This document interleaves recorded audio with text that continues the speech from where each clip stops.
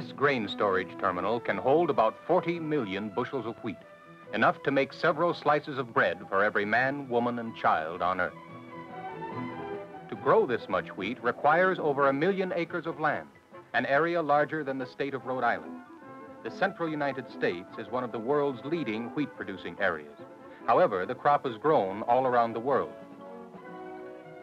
Canada and Argentina are large wheat producers, as are many European countries, the Soviet Union and Australia.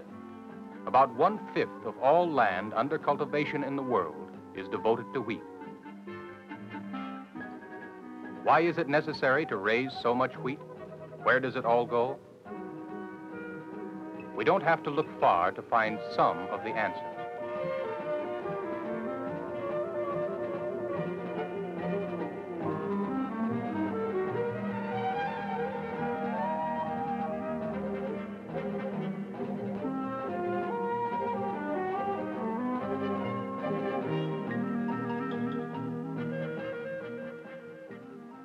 Not only are most breads, cakes, and cookies made from wheat flour, but it's also the basic ingredient in spaghetti, macaroni, and hundreds of other foods. Wheat is a basic food for almost half the people in the world. Wheat was an important source of food for man's earliest civilizations, and probably was one of the first crops planted and grown by prehistoric man. Today's wheat farmers in the United States and Canada use specially built machinery to do the job on a large scale. Most of the wheat grown in the United States is winter wheat. Winter wheat is planted in the fall, in September, October, or November. In the Dakotas and north into Canada, the winters are too cold for wheat plants to survive, so farmers wait until spring to plant spring wheat. Both spring and winter wheat are harvested in the summer. The first step in getting ready to plant wheat is to prepare the soil. Some wheat farmers use a plow, as this one is doing. Others may use different implements. The purpose is to break up the hard earth, kill weeds, and turn under some of the remains of last year's crop. Additional implements are used to break down clods or clumps into a smoother surface. The loosened soil soaks up and holds any rain that falls. The straw and trash will decay and improve the quality of the soil. This machine, called a drill, is used to plant the wheat in the newly prepared soil. Seed wheat looks just like ordinary wheat, but it has been specially selected for use in planting the new crop. Depending upon the setting and adjustment of the drill, the wheat rows will be from 7 to 12 inches apart. The seed is usually planted about 1 inch deep.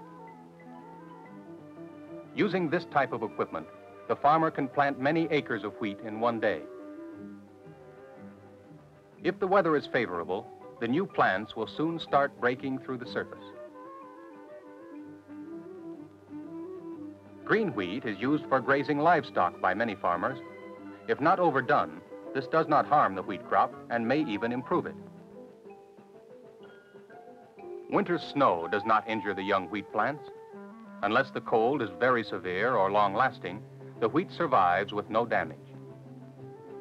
And with the warm spring sun, starts growing rapidly. At this time, in the colder regions farther north, spring wheat is just now being planted. As they grow, spring and winter wheat look very much alike. They take on the appearance of a tall grass. Soon, on the top of each stem, a head begins to form. This head will contain the valuable kernels of wheat. Large fields of wheat waving in the wind look like an ocean of green, which turns to gold as the crop ripens.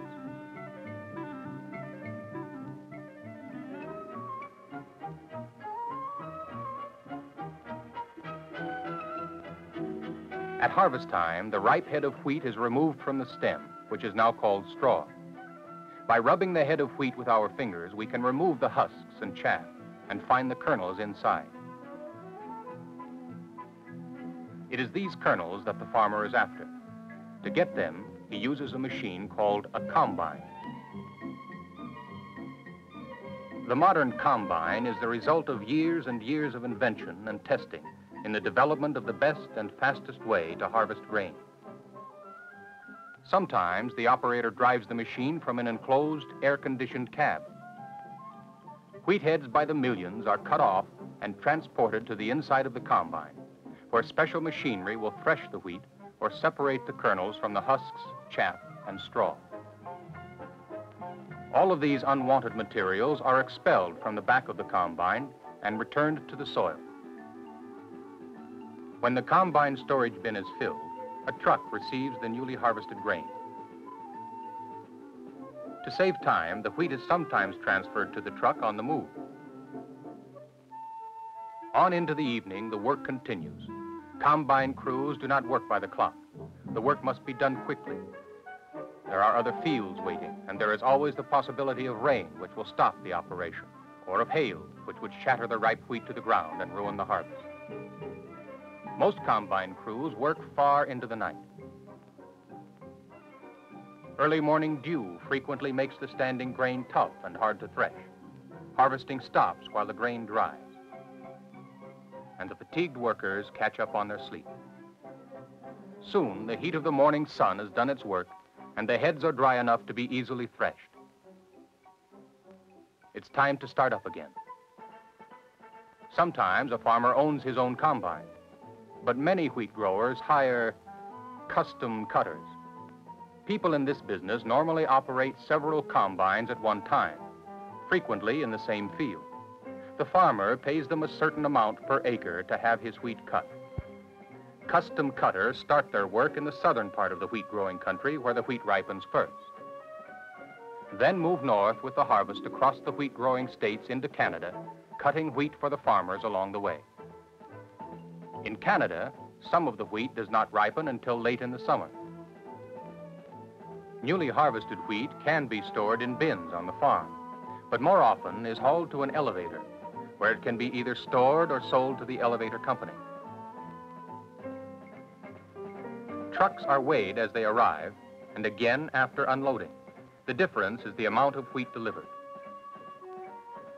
The elevator man takes samples of grain from each truckload to make sure that the wheat is of high quality. Damp or dirty grain may be refused or bring a lower price. Many elevators have powerful hydraulic lifts that make any truck a dump truck. The grain falls into a pit below the floor. Mechanical conveyors will carry the wheat to storage in the upper part of the elevator.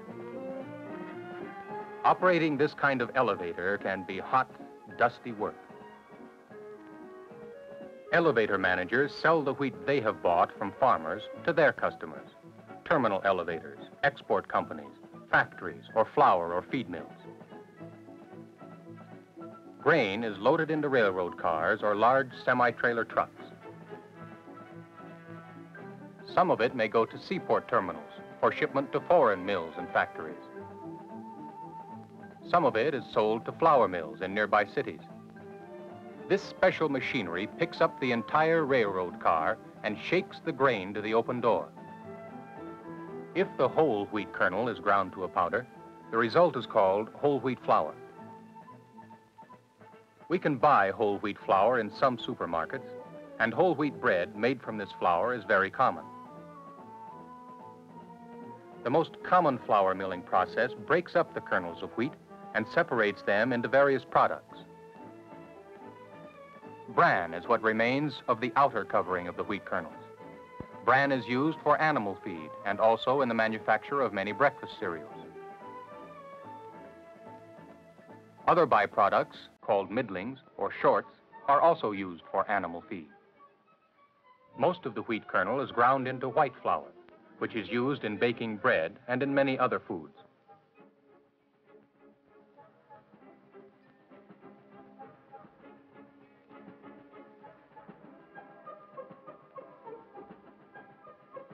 Next time you are in the supermarket or food store, try an experiment. By reading the labels carefully, see how many different foods you can find that contain wheat products. You will soon see that wheat and wheat products are among our most important foods.